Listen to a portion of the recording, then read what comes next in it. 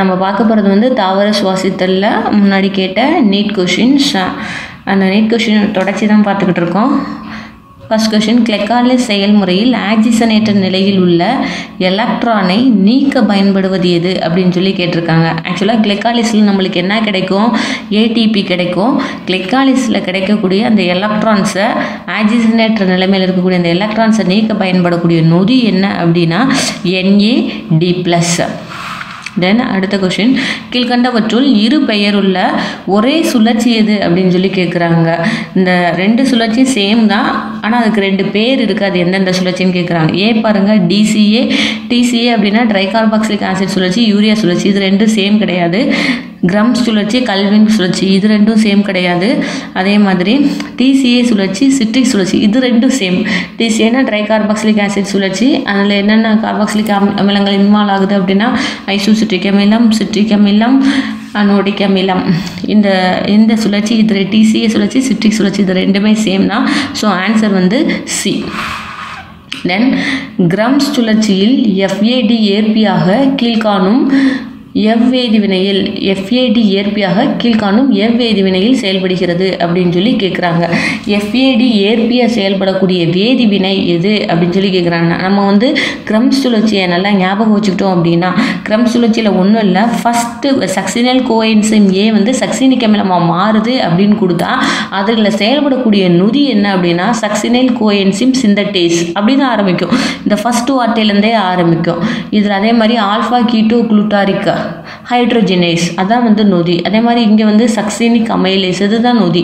ஆனால் இந்த இடத்துல மட்டும் டியில் பாருங்கள், ஃபியூமாரிக் அமிலம் டு மெலியிக் அமிலம், இந்த இடத்துல மட்டும்தான் வந்து FAD வந்து எலக்ட்ரான் ஏற்பியாக வந்து பயன்படும். FADH2 மாறும். ஃபியூமாரிக் அமிலம் டு மாலிக் அமிலம். ஸோ ஆன்சர் வந்து டி. அடுத்தது பார்ப்போம். ஆக்சிஜனேற்ற பாஸ்பாரிகரணத்தில் உருவாகுவது, அதாவது ஒளி பாஸ்பாரிகரணம் சரி, ஆக்சிஜனேற்ற பாஸ்பாரிகரணம் சரி, என்னவான ADP என்னவா மாறும் அப்படின்னா ATPயாக மாறும். அப்போ எது உருவாகுது? ATP. அடுத்த கொஷின், கிரம்ஸ் சுழற்சி நடைபெறும் இடம். கிரம்ஸ் சுழற்சி எங்கே நடக்குது அப்படின்னா வந்து மைட்டோகாண்ட்ரியாவில் நடக்கும். மைட்டோகாண்ட்ரியா. நான் கொடுத்த கீ பாயிண்ட்ஸை நீங்கள் நல்லா கோத்ரூ பண்ணிவிட்டு உள்ள கொஷின்ஸ் நீட் கொஷின்ஸ்க்கு உள்ளே வந்தீங்க அப்படின்னா ஈஸியாக ஆன்சர் பண்ணலாம். கீழ்காணும் எது பயிர்விக் அமிலம்? பயிர்விக் அமிலத்திலிருந்து அசிட்டில் கோஎன்சைமாக மாற்ற உதவும் காரணி அப்படின்னு சொல்லி கேட்குறாங்க. இப்போ பயிர்விக் அமிலத்திலிருந்து அசிட்டில் கோஎன்சைமாக அந்த மாற்றக்கூடிய அந்த நிகழ்வுக்கு பேர் என்ன அப்படின்னா ஒரு கார்பனைல் நீரேற்றத்தை ஒடுக்குதல்.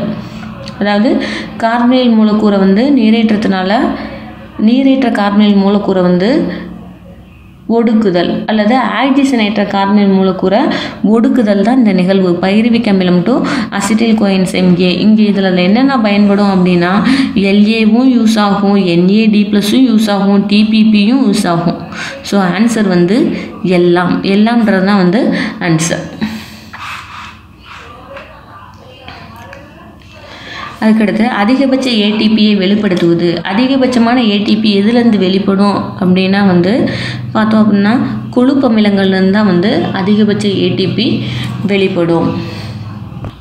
அடுத்த கொஷின், சுவாச ஈவி என்பது அப்படின்னு சொல்லி கேட்டிருக்காங்க. முன்னாடியே நம்ம கீ பாயிண்ட்ஸில் பார்த்தோம். சுவாச ஈவி என்பது கார்பன் டை ஆக்சைடு எவ்வளோ கார்பன் டை ஆக்சைடு வெளிப்படுத்துதோ, எவ்வளோ கார்பன் டை ஆக்சைடு வெளிப்படுத்துது, எவ்வளோ ஆக்சிஜனை வாங்குது, இது கிடைப்பட்ட விகிதம் தான் வந்து சுவாச ஈவு. So carbon di oxide ஆக்சிஜனுடைய ratio, C is an answer. அடுத்தது EMP வழித்தடத்தில் வெளிப்படும் ஆற்றல். அதாவது EMP வழித்தடம் அப்படின்னா ஒன்றும் இல்லை, கிளைகாலிஸ் சுழற்சியில் வெளிப்படக்கூடிய ATPயுடைய எண்ணிக்கை என்னன்னா 8 ATP. சுவாசித்தல் நிகழ்வு முடியும் பொழுது எந்த சைட்டோக்ரோம் எலக்ட்ரானை ஆக்சிஜனுக்கு வழங்கும்? அந்த சுவாசித்தல் நிகழ்வு முழுசாக முடியும் பொழுது எந்த சைட்டோக்ரோமில் பார்த்தீங்கன்னா ABC, A1, A2, BC இதெல்லாம் இருக்குது. இதில் எது வந்து எலக்ட்ரான் ஆக்சிஜனுக்கு கொடுக்கும் அப்படின்னா சைட்டோக்ரோம் C. தென் கிளைகாலிஸின் முடிவு நிலை பொருள். கிளைகாலிஸ் அப்படின்னா வந்து அதில் நம்மளுக்கு குளுக்கோஸ் வந்து பயிர்விக் அமிலமாக மாறும். ஸோ கிளைகாலிஸினுடைய முடிவு நிலை பொருள் என்னென்னா பயிர்விக் அமிலம். The next question, RQ மதிப்பிட பயன்படக்கூடிய கருவி என்ன அப்படின்னா RQ அப்படின்னா ரெஸ்பிரேஷன் கோஎஃபிஷியன்ட் அப்படின்னு சொல்லி அர்த்தம். இந்த RQ அப்படின்னாவே சுவாசித்தல் ஈவு மதிப்பு பயன்படக்கூடிய கருவி என்னன்னா சுவாச மீட்டர் அல்லது ரெஸ்பிரோமீட்டர். தென் 23வது கொஸ்டின், சிட்ரிக் அமில விளைபொருள், அதாவது சிட்ரிக் அமில சுழற்சி அப்படின்னா கிரம்ஸ் சுழற்சியில் வந்து ஆக்சுவலாக கிரம்ஸ் சுழற்சியில் ஸ்டார்டிங்கில் வந்து அசிட்டில் கோஎன்சைம்லேருந்து ஸ்டார்ட் ஆகும். அசிட்டில் கோஎன்சைம் வந்து எதா கன்வெர்ட் ஆகும் அப்படின்னா கார்பன் டை ஆக்சைடும் நீர் மூலக்கூறுமாக கன்வெர்ட் ஆகும். இதை வந்து இன்டைரக்டாக சொல்லணும் அப்படின்னா குளுக்கோஸ் வந்து கார்பன் டை ஆக்சைடாகவும் நீராகவும் மாறுதுன்னு சொல்லி அர்த்தம். ஸோ சிட்ரிக் அமில சுழற்சியில் விளைபொருள் எது அப்படின்னா கார்பன் டை ஆக்சைடும் நீரும். அடுத்த கொஸ்டின் பார்ப்போம். காற்றில்லா சுவாசம் என்பது, காற்றில்லா சுவாசத்துக்கு இன்னொரு பேர் என்னன்னா அனோபயாசிஸ் அப்படின்னு நான் வந்து கீ பாயிண்ட்ஸ்லேயே சொன்னேன். ஸோ ஆன்சர் வந்து அனோபயாசிஸ். தொடர்ந்து வாட்ச் பண்ணிக்கிட்டே இருங்க. ஓகே.